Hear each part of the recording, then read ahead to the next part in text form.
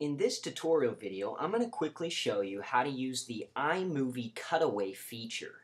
Now this feature is used so that you can quickly add footage over the top of a video that's already playing in your project timeline.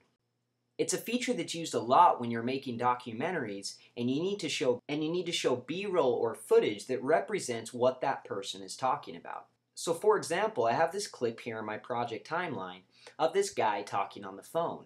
And what I want to do is I want to use this cutaway feature. So if I wanted to do that, all I would need to do is find some footage that represents what he's talking about and click and drag that footage over the top of the video clip in my project timeline.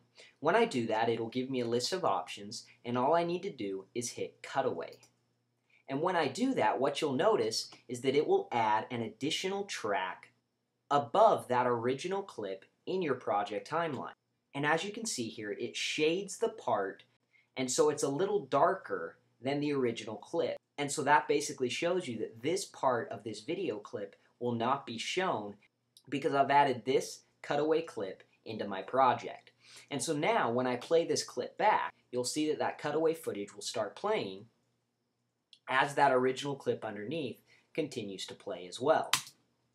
Now, with this cutaway clip, if you click on it, you can actually change its length. So let's say, for example, that I only want about 3 seconds of this cutaway clip because I want it to cut to this clip and then cut back to the original clip as he finishes off his soundbite. So if I play this back now, you'll notice the cutaway footage comes in and then it returns back as he finishes his thought. And so that's a quick example of how the cutaway feature can be used in iMovie. Now with this cutaway footage, you can double click on it and make any changes to it that you would make with any other video clip. So you can come in and you can change its speed, you can add a video effect or an audio effect, you can make any color corrections to it that you'd like, and you can even change its audio as well.